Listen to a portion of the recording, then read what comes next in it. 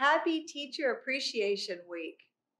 When asked to write a book on how best to talk to children, Mr. Rogers' message for adults from doctors to educators was always to remember, you were a child once too. I suspect that many of you relate so well to your students because you have never forgotten that. From my own time in the classroom, I know firsthand how rewarding it can be to ignite a student's curiosity and wonder, to spark the joy of discovery and lifelong learning.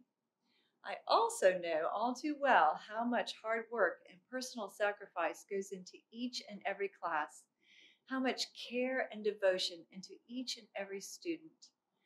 I've traveled thousands of miles across the Commonwealth visiting classrooms and meeting outstanding teachers and their terrific students. The more I travel, the more I'm convinced that the most important aspect of any program is the quality of its teacher-student interactions.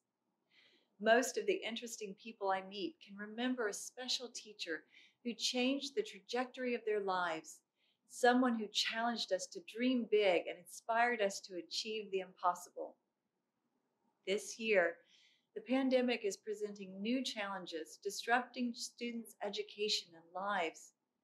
But true to form, Virginia's teachers are stepping up and responding to this crisis with courage, creativity, flexibility, and innovation.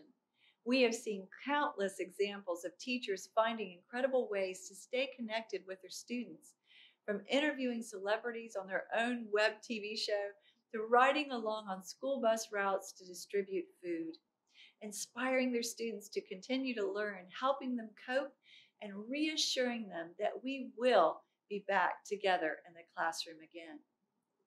The governor and I thank you for your outstanding service to the Commonwealth, for your commitment to our children, the leaders of the future and our greatest assets. You are heroes to your students, and you are heroes to me. You truly hold the future in your hands.